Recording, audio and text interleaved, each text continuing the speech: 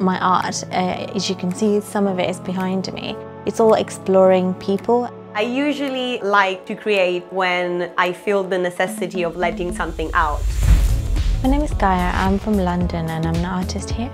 My name is Martina. I am a painter, illustrator and graphic designer.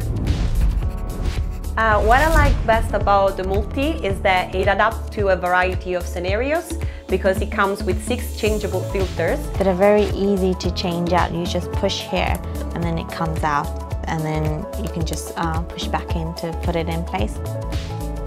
Every filter is very easy to change, so you can have a very quick change depending on what you would like from the light. And that allows you to have loads of different variety and functionality with the light.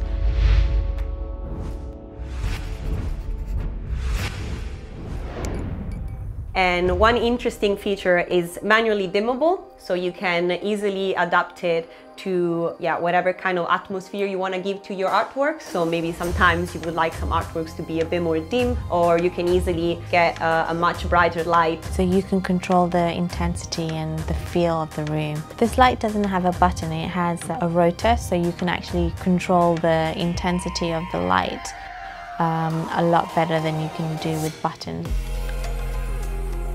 And as the other light also has a honeycomb filter that controls the glare on the artwork.